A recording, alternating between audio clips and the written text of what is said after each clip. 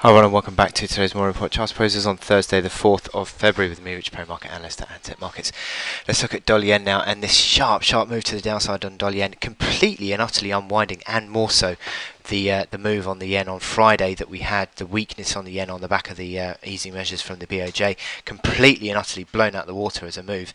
And we've had 400 ticks to 121 figure down to 117 as the low yesterday. 400 ticks of reversal in 2 days.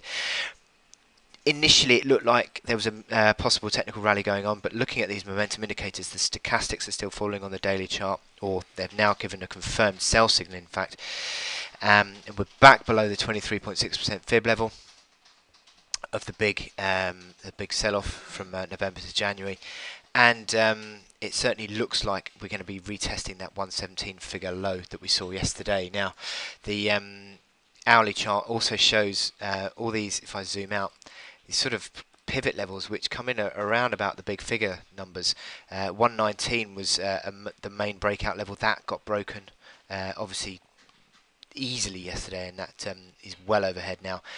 And this morning we've had a rebound that just came back towards that 118 level. It was an old pivot. I mean, obviously went through it by about 20 or so ticks, and rolled over again. But certainly looking at these momentum indicators, that those MACD lines are now very negative. The RSI is now negative. You'd say selling into strength is the way to play. Anything about in the mid 40s, 50s area is now a selling opportunity. Having been positive, you can see that finding support around that sort of 50 area in the way up. It's now a bit acting as a resistance on the way down in terms of the RSI. So negative momentum. We've just had a crossover on the hourly stochastics, which is a negative as well. So it looks like we're going to be retesting that 17 figure. Further downside, you could see here on the daily chart, you've got 1646 below.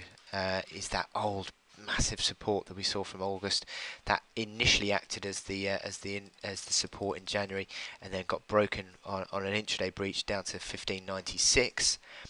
But still, you would argue that 1650 area is initial line of support below 17 figure, and then beyond that 16 figure. So you're still sort of looking at further weakness potentially in this dollar yen. The dollar continues to get hit today.